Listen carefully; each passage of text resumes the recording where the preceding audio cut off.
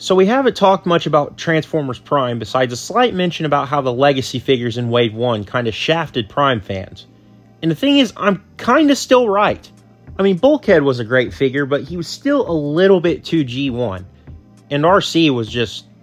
no. And Knockout was okay too, but he looked a little bit too much like his IDW counterpart. So you can imagine I was a little bit skeptical when they announced Legacy's third outing would have another Prime character getting a toy, and was a stylized one at that. This would be Thundertron, a fan favorite from the Transformers Prime books and one of the high points from the RID Prime toy line. Which I know isn't a very high bar to reach, considering we went from first edition, which had Bulkhead and Prime, to RID, which had Bulkhead and Prime. God, this Prime sucks. But anyway, here's Thundertron, who stayed surprisingly faithful to his original toy. And you know, initially I didn't really care for it. I've owned this toy for about 3 weeks, and I just couldn't make heads or tails as to why I didn't like this mode. I thought it was something that they did wrong, or maybe they had favored the robot mode instead of the lion mode, but then I realized I just transformed it wrong. I am so dumb! Yeah, I don't really look at instructions anymore because, well, half the time they don't really help anything. So I just rely on what we call basic instinct. So I eventually figured it out. And now that I don't have it transformed wrong, I really like how this lion mode looks. I really like how this looks, and it's a vast upgrade over the original in my opinion. I vastly prefer the color choice of the darker blue and gold. And one thing they've admitted that I really like is no translucent plastic. It was bad enough that these toys had slashed budgets, but man, these translucent plastic pieces just ruin the Voyagers every time. Name a bigger downgrade. I'll wait. I hear the inspiration behind the changes to his beast mode was Zoids, and honestly, now that I look at it, I'm really seeing it. Specifically the Liger Zero variety.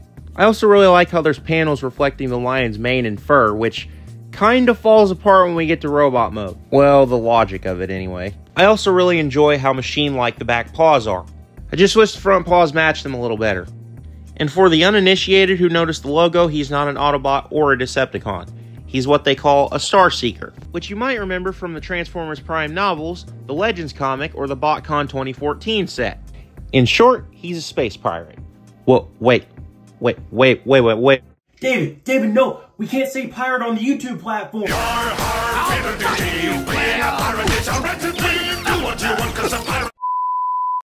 But anyway, logo, Star Seeker, leader, yeah, you get it. He also has a bunch of scratches and slashes inside his body, which is a very cool detail to add into a swashbuckling warrior. This is the right way to do battle damage. I hope you're listening, Siege! As for features, you can't really roll him because, well, beast mode, but he can articulate pretty well. Surprisingly a lot more than your average beast former, which is very much appreciated. Also, you can remove his back foot, which means yes, you can have a lion that's been pegged. David, robot mode. The transformation is very quick and simple, but it's also very unique in some places, especially with how the shoulders form from the lion paws, as well as how flush the lion head goes into the chest. I really like that. In robot mode, he's a very stoic looking figure. His white color makes him look very aged, and I think that's what they were going for with it. That becomes more apparent when we get to the head. Remember how I said the panels were symbolizing the hair and mane on the lion mode? Well, that makes sense until we get to robot mode and look at his head and say, he's got a freaking metal beard. That breaks continuity about as much as the Align continuity itself. You cannot tell me that these are the same people. The head is not a deal breaker though. It's very well sculpted and it looks great.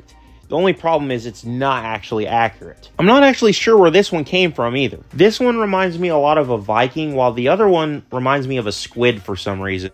And I think it's whatever's on his head, to be honest. But whatever, I'm rolling with it. He's got a very heroic Crusader vibe, just with how he's proportioned as well as his colors, which is kind of ironic considering he's an antagonistic character. But that wouldn't be the first time they did that. Also, they filled in almost all of his gaps besides the one in his forearms and his back of his legs, which I get why those have to be there. But this is a very, very solid figure. And also because of how his feet are designed, he's very stable.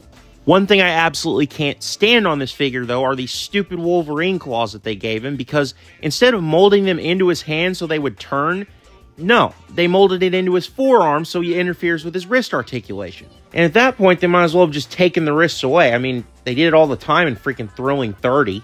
They took Roadbuster's wrists away and Night Beats. By the way, fuck that night beat. Hi, my name's Eric Bachman. I'm a lion. Who are you yelling at? We're the only two people in the house. Eric, a liar! Now, he's got two features going on here, but unfortunately, I can only demonstrate one because, well, I have misplaced his sword. God, how many legacy accessories have I lost so far? Haha, very funny, Dave. Now get back in the closet. So you can plug the sword into his hand, as you can see from this reference image, and you can also take his foot off and plug it into the sword as well to make some kind of guard, which personally I think that looks stupid, but whatever.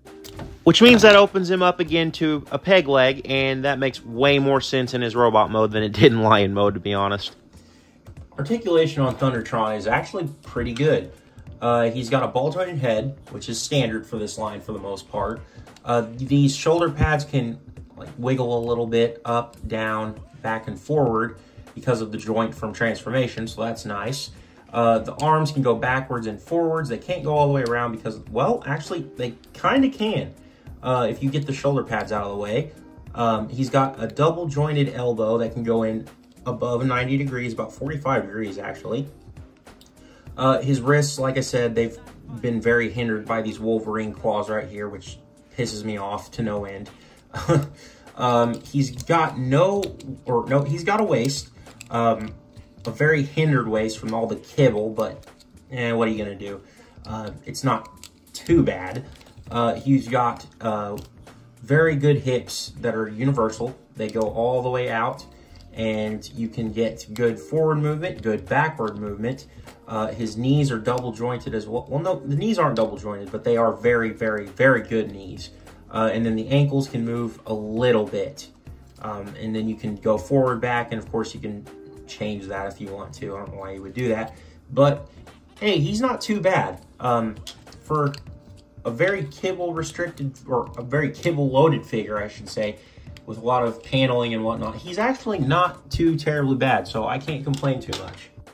Overall, Thundertron's alright. He's not my favorite Legacy Voyager because, let's face it, the Legacy Voyagers have had some real bangers, but he still has some serious upsides that let him stand out. Plus, he's the first Prime figure to be done really any justice. I mean, Bulkhead, I love you, but you've got nothing. I really hope that soon we get an Alpha Trizer out of this guy. Maybe also a Go Prime, but till then, we're getting a more pirate-like Thundertron with a bunch of extra stuff like a rat bat that turns into a flag. Okay. And that's coming in a Star Seekers capsule that'll be available at Walmart. They even gave him the accurate head and a freaking hook. What the hell? Aye, keel-haul the jib and refasten the falafels. We sail for smoother seas, men. So if you don't have this guy and can't find him, you'll have another shot at getting him very, very soon. With that being said, keep growing your collections. Treebot out.